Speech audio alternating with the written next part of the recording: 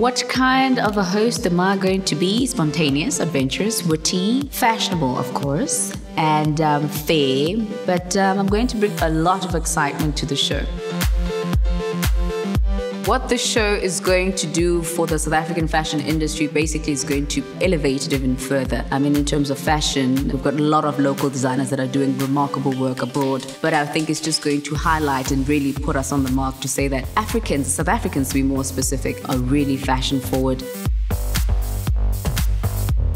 What am I looking forward to seeing on the show? Definitely the different designs, lots of hard work, the tension also, the excitement, the different patterns, and also just watching the whole process of getting a garment or an outfit done, because I definitely know that I'm going to be learning a lot also from the show.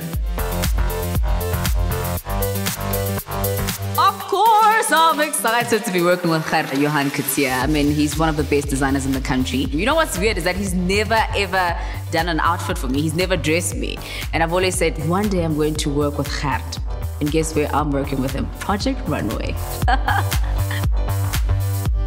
Our judges are remarkable. Noni, of course, has been in the industry for such a long time, in the entertainment industry, and of course, she's broadened her wings, and she's become quite a powerhouse in the industry, and she's one of those ladies that we've always looked up to. An entrepreneur, businesswoman, a creative. She's really great. I'm definitely looking forward to working with Rahim.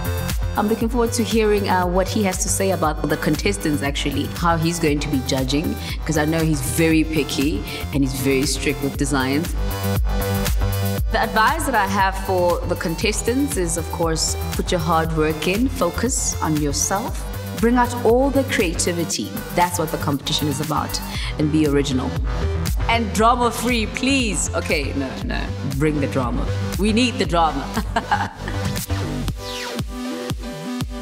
I'm Lerato Kganyago, and I'm your host for Project Runway South Africa.